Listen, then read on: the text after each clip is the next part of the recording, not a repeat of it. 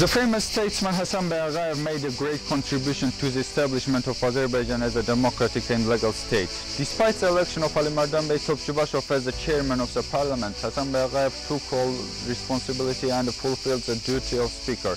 Because of that, Alimardan Bey Topçubaşov stayed in France to introduce Azerbaijan to the world. Hasan Bey Aghayev worked with great responsibility during the most difficult working days of the parliament of Azerbaijan. On 2nd February 1920, when he left the office, he was given a letter of appreciation which was signed by all members of the parliament. Later, when the Bolsheviks invaded Azerbaijan, he was in Georgia.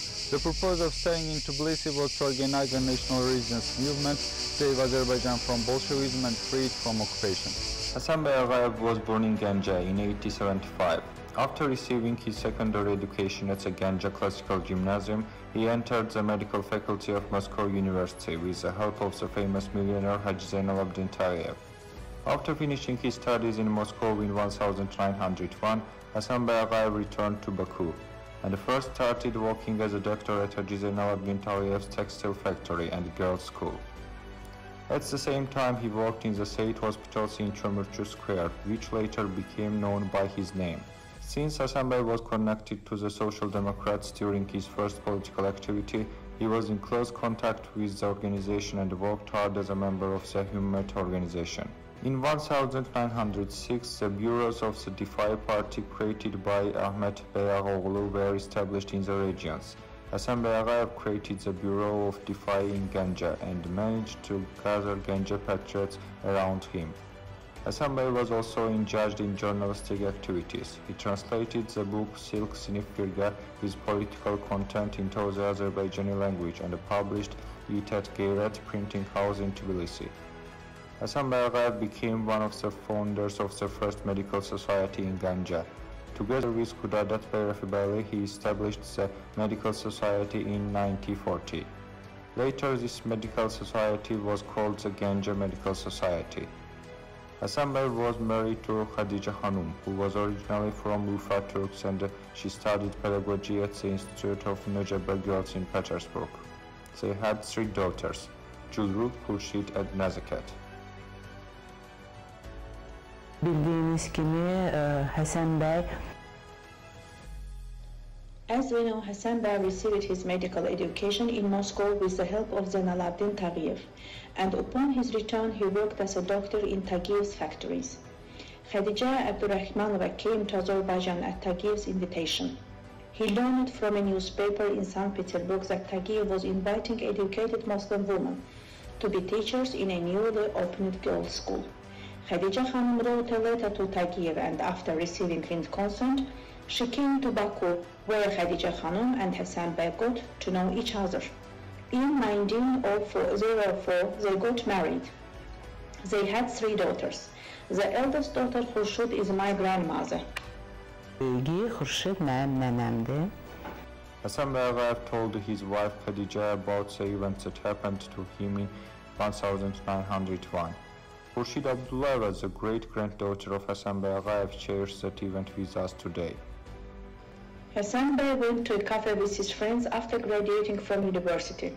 The friends met the prophet were there by chance, who prophesied to everyone, and when it was Hasan Bey's turn, the soothsayer refrained from a divination. After the great request of Hasan Bey and his friends, the woman foretold his future fate. He said that he would have three children. He was also waiting for a political rise, and at the age of 45 he would be killed. After that, Hasan Bey laughed and told him that I am a doctor. Man, what do I have to do with politics? Nevertheless, Hasan Bey didn't stop thinking about the fortune teller's words. He kept telling his wife not to hurt him because he would die at the age of 45. And so he was killed at the age of 45 in Tbilisi. Onun 45 yaşı tamam olanda onu qətlə gətirdilər Tiflisdən. Starting from 1970, Hasan Bey Aghayev gave more importance to the political activity. In particular, after the February Bourgeois Revolution of 1970, Hasan Bey Aghayev's assistance was invaluable in gaining great influence among the people of the party was created by Nasif Bey Yusufbeyli in Ganja. In April 1970, a Congress of Caucasian Muslims was convened in Baku. and in May in Moscow. Speaking at both congresses, Hasanbey Aghayev put forward the issue of granting autonomy to Azerbaijan within Russia. On February 10, 1980, representatives of the Caucasus in Russia met in Tiflis and created the Transcaucasian Sejm, the highest authority in the South Caucasus. On April 22 was declared the sovereignty of the South Caucasus. Hasanbey, who was a member of the Muslim fraction in the Transcaucasian Sejm, was closely participating in all those events and expressed his views and opinions. Since the Transcaucasian Sejm and the government did not satisfy the national interests of the nationalities living in this area, it was dissolved on May 25 of that year. On May 27, 1980, an emergency meeting of the representatives of Azerbaijan was held in connection with the dissolution of the Transcaucasian Sejm. On May 28, 1980, the Republic of Azerbaijan, the first democratic republic in the East, was established after the dissolution of the Sejm. Mehmed Emin Rasulzadeh was elected as the chairman of the National Council, and Hasanbey Aghayev and Miral Akbar Seidov were elected as the deputies of the chairman of the National Council. At the same meeting, the executive body of the National Council, consisting of 9 members, was established, and Fatılhan Khoyski was elected as the chairman of the executive body. On May 28, 1980, the first meeting of the National Council was held under the leadership of Hasanbey Aghayev. At the meeting was mentioned and discussed Hasanbey Aghayev's information about recent events in Yelzavetpol, Ganja. Here was a talk about the telegram and the letter that was sent by Mehmed Emin Rasulzadeh from Batumi. Issues such as the dissolution of the Sejm and the declaration of Georgia's independence, as well as the situation in Azerbaijan, were discussed at the meeting. On December 7, 1980, the opening ceremony of the Parliament of Azerbaijan took place. At the end of his opening speech, Mehmed Emin Rasulzadeh proposed to elect a chairman and a deputy chief of the parliament. Shafibey Rustambeyli nominated Alimardan Topçubaşov for the chairmanship and Hasanbey Aghayev for the deputy position, and the proposal was accepted by all. On January 14, 1920, on the occasion of the recognition of Azerbaijan by the world states, festive events were held in Baku. On that day at 1:30 in the afternoon, there was a ceremonial meeting of the parliament. The Parliament of Azerbaijan was very active during the leadership of Hasanbey Aghayev as the deputy chairman of the parliament. Hasanbey's great reputation allowed him to solve certain problems in state administration. Hasanbey Aghayev did not only chair the parliament sessions, at the same time he supported the drafting of laws and was active in discussions. Hasanbey worked tirelessly on bills that came from the Ministry of Internal Affairs, Justice and Public Health. He participated in the development of these drafts, discussions and decisions. He had to work in difficult times because at that time there was a multi-party system. Even our enemy Armenians had 20 seats in the parliament. In such a chaotic situation, a great contribution was made to the adoption of these laws. Most of all, he thought about the Karabakh issue. He always brought this issue to the parliament for discussion. He said, a great attention to the creation of military forces. He played a big role in introducing the law in the field of health care. IDPs coming from different regions spread different diseases.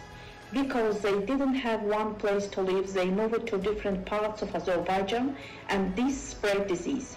Hasanbey created 10 mobile hospitals to fight these diseases.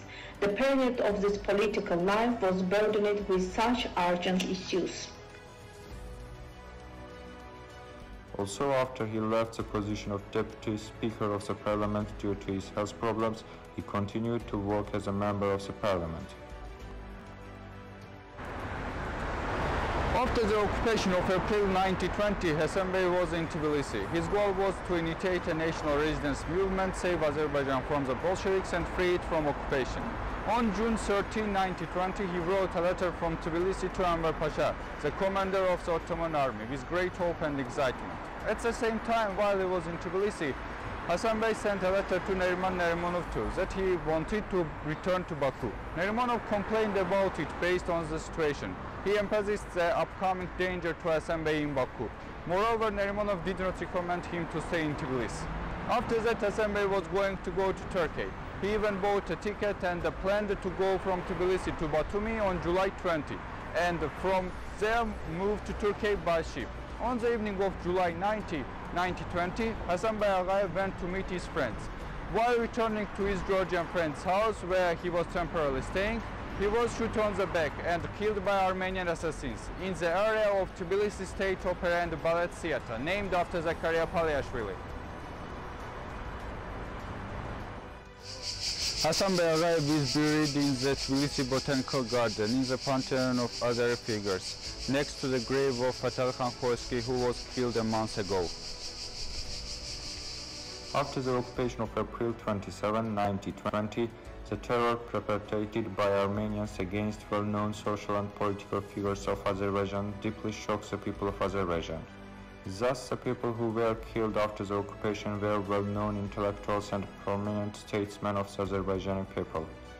As a result of the wise policy of Heydar Aliyev, the founder of modern Azerbaijan, the great national leader, as well as the statehood strategy of Ilham Aliyev, the president of the Republic of Azerbaijan, who successfully continued his path, the power of Azerbaijan in economic and military and all other fields continued to grow day by day. The Karabakh War, which started on September 27, 2020 and lasted for 44 days, resulted at the end of the 30 years occupation and the restoration of the territorial integrity of Azerbaijan.